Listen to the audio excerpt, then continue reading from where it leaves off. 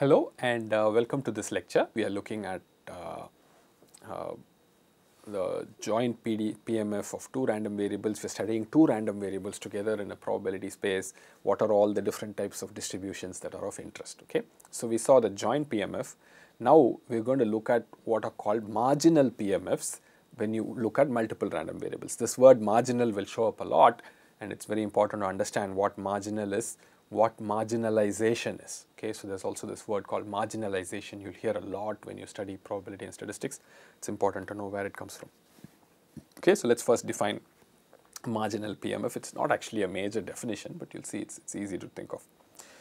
So I'm going to start with two jointly distributed random variables. So let's say x and y have a joint PMF fxy. Okay.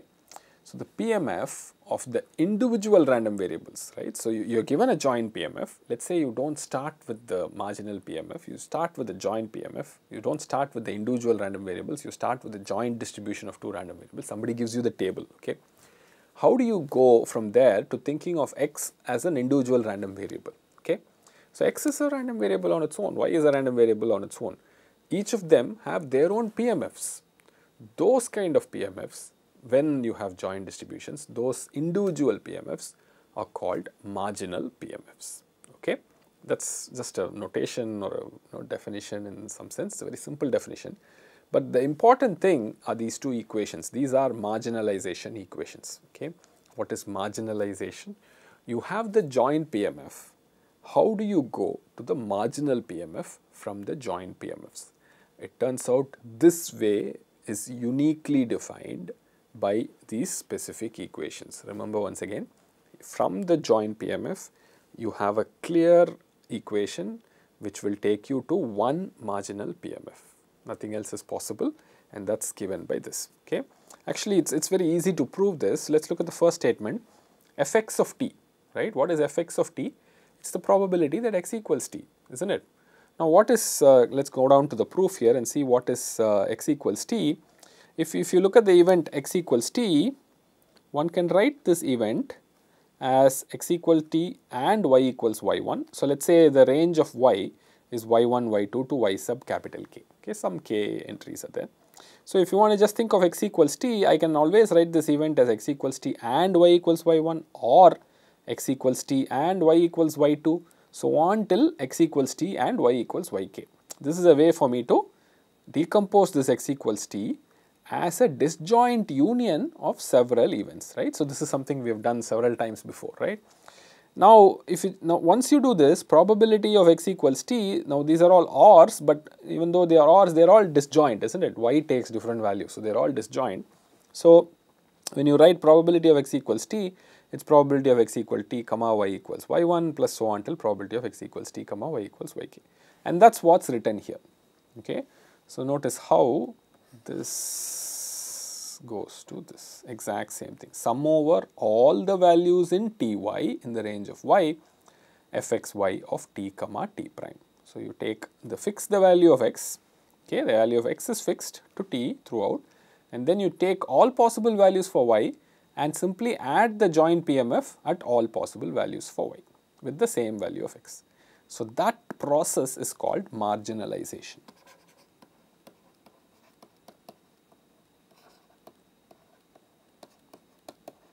Okay. So here in the first equation, you are marginalizing y. Okay. So you're marginalizing y out of the summation. So you're only left with x. Okay, that's what happens. Now, very similarly, you can do fy of t. The same proof will go through, but in this case, you'll have to marginalize out x. Okay, so sum over all t prime in tx, the joint PMF t prime comma t. So you keep y fixed at t, go through all possible values for tx and add up the joint PMF. You will get the marginal PMF. Now, the marginal PMF is so uniquely defined once you define the joint PMF. Okay, it's simply a PMF. It has its own range, and you can calculate from the joint PMF, okay, through this marginalization process. So let's see a few examples to see how marginalization works. It's easiest to think of the table and do the marginalization with respect to the table. So in the toss a fair coin twice example that we saw just a little while ago, we had this table for the joint PMF, right, 1 by 4, 1 by 4, 1 by 4, 1 by 4. If you want to do the marginal PMF of x1, you simply add over the columns of joint PMF table, right? So if you want to do fx1 of T1, okay, T1 is 0, 1. I want to do fx1 of T1, right? So this is fx1 of 0, this is fx1 of 1, okay? So you simply add along the column. So you add these two, you get this guy. You add these two, you get this. This is how you marginalize. And then likewise you add along the row, you will get fx2 of T2. Okay, so 1 by 4 plus 1 by 4 is 1 by 2, 1 by 4 plus 1 by 4 is 1 by 2, like that. Okay, so once you write down a table, joint PMF is written as a table. How do you marginalize? If you just sum over either the rows or the columns. Okay, the values that vary as you go over the rows are basically T1, isn't it? If you write T1 there, so T1 comes from x1, so you will get the marginal of x2, the marginal PMF x2 as you add up everything in the row. If you add up everything in the column, you will get the marginal PMF of x1. Okay, whatever doesn't change, whatever remains the same, you get the marginal PMF of that. Okay, so the simple, isn't it? Just write down the table, add up along the rows, add up along the columns, you get the marginal PMF. So once again, remember, given the joint PMF, the marginal is unique. There is nothing you can do to change the marginal PMF. You will just get one value for the marginal PMFs, okay, given the joint PMF. Okay, so let's take a slightly different example. So let me just show this to you. You've got here, so if first anybody gives you a table, you can verify that this is a valid PMF.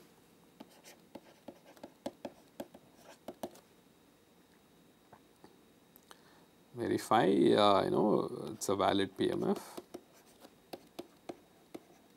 Okay, how do I verify that? You can see every entry is between 0 and 1, that's easy enough. And you can add all these guys.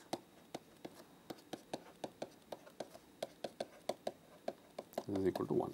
Okay, so it's a valid PMF, no problem. Okay, once you know it's a valid PMF, it's just a question of adding along the rows, adding along the columns. You're going to get here 0.40, 0.60, you're going to get here 0.30, 0.70.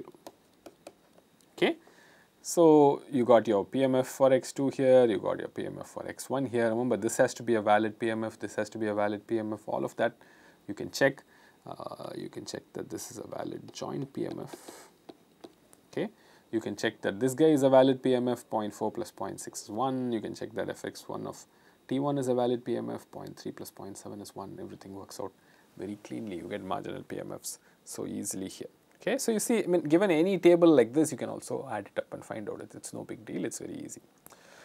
Now, I want to quickly point out that the same marginal PMF can result from different joint PMFs. Okay, in fact, you can have any number of joint PMFs giving you the same marginal PMF. So this is a mistake that most commonly a lot of people make. Okay, what a lot of people will assume is, given the marginal PMF, they will simply assume that the joint PMF is the product of the marginal PMFs and you will get some value for the joint PMF. That's a valid answer, right? Given the marginal PMF, that is one way to come up with the joint PMF, but that's not the only joint PMF which will give you the marginals. Okay, so I've shown you here case 1 and case 2. In case 1, you see the 1 by 4, 1 by 4, 1 by 4, 1 by 4 distribution is there and you got a marginal half, half, half, half. Okay, very easy. Here, look at case 2. The joint PMF is something else. I've put a variable x here between 0 and 1 by 2. Okay, maybe you want to take that variable to be, I don't know, you take it as, don't take it as 1 by 4, take it as something else, like 1 by 10 or something. Okay, maybe you take it as 0.1. So you have your 0.1, here you have 0.5 minus 0.1, which is 0.4, here again you have 0.4 and here again you have 0.1. Okay. So clearly this is different from this joint PMF, right? This is all 0.25. Here you have 0.1, 0.4, 0.4, 0.1. But you find the marginals, you will get the same marginal. Okay, half, half, half, half. So notice what has happened here. So remember this rule, this is very, very important. You can go from joint PMF to marginal in a unique way. You cannot go from marginal to joint PMF in a unique way. Usually it never really happens. I mean, you have to really cook up a very strange situation, a very simple, trivial sort of situation.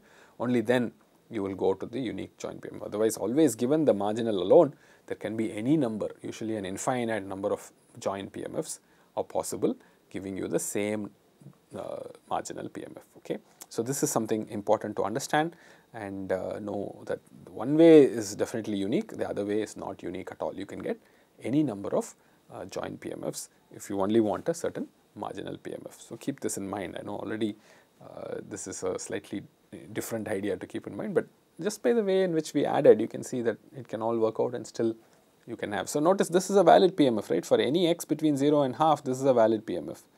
Okay. So 0, you add up all this, you will get half plus half, which is 1. Okay.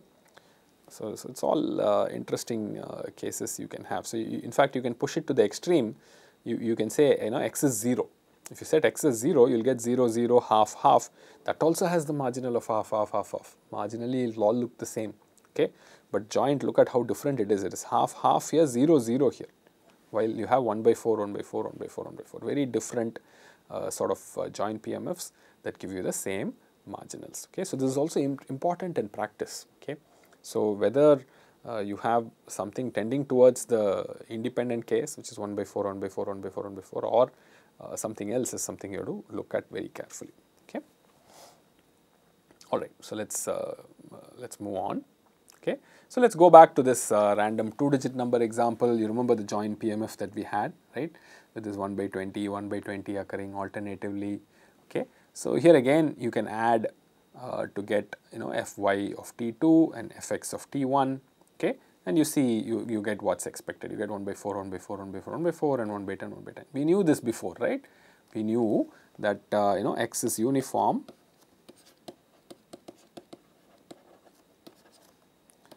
0, 1 to 9, and then y is uniform 0, 1, 2, 3. We knew these two before, and we knew that x and y can sort of influence each other. It's not like so notice what's happening here. So if you look at probability that x equals 0. Comma y equals 0. I want you to think about this. This is basically what? This is probability that x is equal to 0 and y is equal to 0. Okay. And this will work out to 1 by 20, right? Now, what is probability that x equals 0 times probability that y equals 0? So, probability that x equals 0 is 1 by 10, isn't it? Probability that y equals 0 is 1 by 4, isn't it? So, you get 1 by 40. Okay. So, these two you see are not equal. So, clearly, x equals 0 and y equals 0 are two different events that we have defined using the random variable x and y, and they are not independent. Okay.